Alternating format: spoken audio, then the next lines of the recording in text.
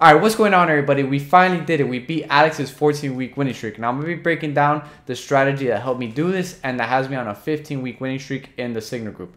Now, this trade that I took this week that initiated all of this to start is my favorite setup to take. It's a setup that's the most high probability setup that you could take.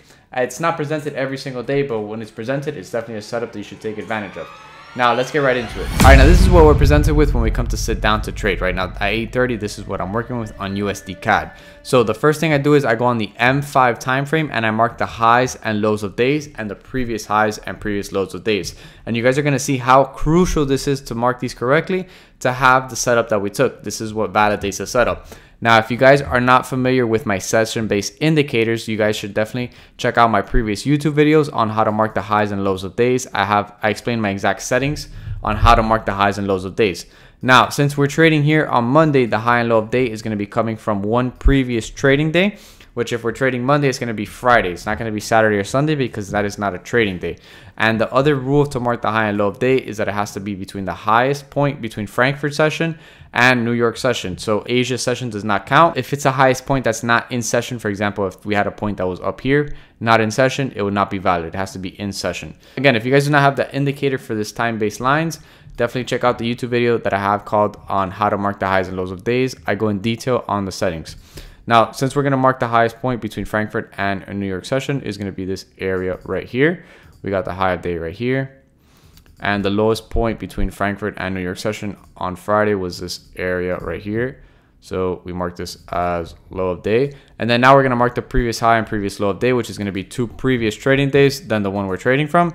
So it's going to be coming from Thursday's price point. So we got Thursday's price point right here, previous high of day, this area right here. And then now we got to mark the previous low of day, which is still the same rules. It's just two previous days.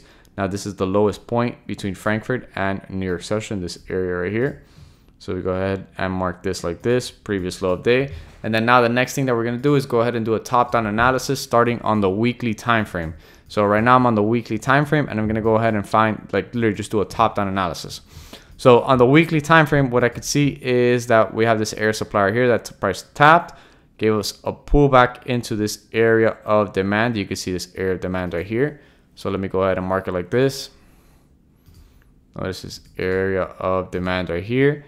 So we get a reaction off this area of supply. This reaction is to take us into this area of demand. Now we're pushing up. So we got to go to the next time frame, which is the daily time frame. And what do we have on the daily time frame?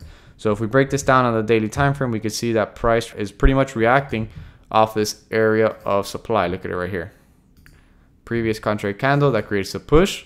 So now price is coming off supply. So notice how price came off supply here into demand, and now price is going from demand to supply, and then now from supply back to demand. So the next area of interest for price is going to be this area of demand on the daily, this area right here. So we go ahead and mark it like this. It's daily right here. And then now we go to H4, the H4 time frame. We're going to see how clean this looks.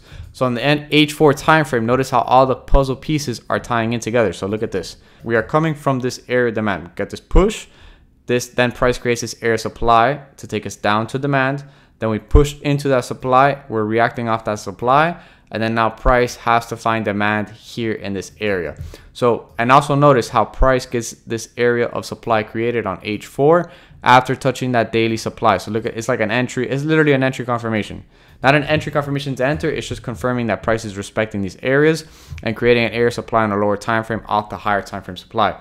So notice daily supply, price creates an H4 supply off of it. Notice this push, price pulls back into the previous contract candle that creates a push, and now we're reacting off of it. So keeping all this in mind, we can pretty much see how we're looking for sells to target this daily demand and this H4 demand once we break past this area here. So keeping this in mind, we could go one more time frame down, H1, and what do we have? H1, we turn on our session-based indicator, and we have an area supply pretty much right here in confluence with the low of day. So I'll just go ahead and mark it like this. Area supply on H1, and then now we go one time frame lower, and this is what we have right here. So this is where the sauce comes in. This setup couldn't get any more high probability. Now my favorite setup to take is when we have the previous session setting us up. So if we're trading New York session, the previous session is going to go ahead and beat pre-New York. Now I need you guys to wake up and pay attention because I'm going to drop some heat for you guys, and you literally paid $2,000 for a course and not even learn this. So our previous session is setting us up. Notice how we have the H1 supply right here. And then on M15, we have the M15 supply right here from pre-New York, right? So we have the M15 supply right here in confluence with the low of day, right? Now we go to the M5 time frame. And what do we have? We have the M5 supply right here.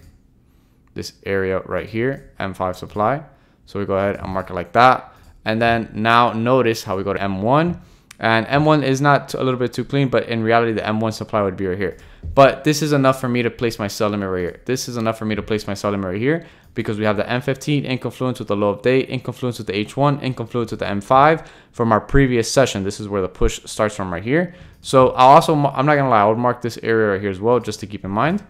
But this is where I took the sell limit from because this is the previous contract candle that creates this push on M15. Notice on M15, this is already touched, this is already touched. So this is the supply on M15. So I'm looking to sell from this area, not this area up here, because this M5 is in confluence with this M15 that creates this push. So keeping all that in mind, I sent a sell limit in the signal group right here at 36354, literally right here, with a 10 pip stop loss, which would cover if price pulls back into this area right here either way. Now, keeping that in mind, we're shooting for at least a 1 to 2, 1 to 3 if possible, even a 1 to 4. Now, this trade did give a 1 to 3. Now, you're going to see how price pretty much reacts off this area to the exact pip. Now, watch this. Price pulls back into this area as soon as New York session opens. Notice how we pull back into this area. Price taps this area to the exact pip, and that is where the volume comes off of. So pretty much we go into no drawdown. Look at this. Price goes straight into profit, and then notice how price pulls back one more time, and then now we pretty much hit take profit for a 1 to 2, 1 to 3, and then you can see how New York session ends. All right, so you can see how pretty much this trade gave us a 1 to 3. The New York session ends here, and you can see how precise this strategy is. So keep in mind this, right? This is what to take away from this video. We have our previous session setting us up. We have multiple time frame confluences that created the push from the previous session. We have M15 in confluence with M5, and plus the cherry on top is that it's in confluence with a low of day. This is a super high probability trade. And you can see how it played out perfect. As soon as New York session opens, we pull back into that area and we go straight into profit. All right, now you guys are seeing I'm not messing around out here. We're actually providing a lot of value in these videos. I'm not holding anything back in these videos. If you were to actually watch the video step by step and take notes, you have a strategy that's proven to work, that has me on a 15-week winning streak in the signal group. All you got to do is take advantage of this and study the content and put in the work, and I promise you, you will see results. Now, if you guys want to be part of the signal group, you can go ahead and click the link on my Instagram, and right there you will have access to join the signal group. Also, make sure you guys are in the free Telegram, and make sure you guys are subscribed. I provide a lot of value every single day, and you guys don't want to miss out. All right, so make sure you guys go ahead and like, comment, subscribe, and I'll see you guys in the next one.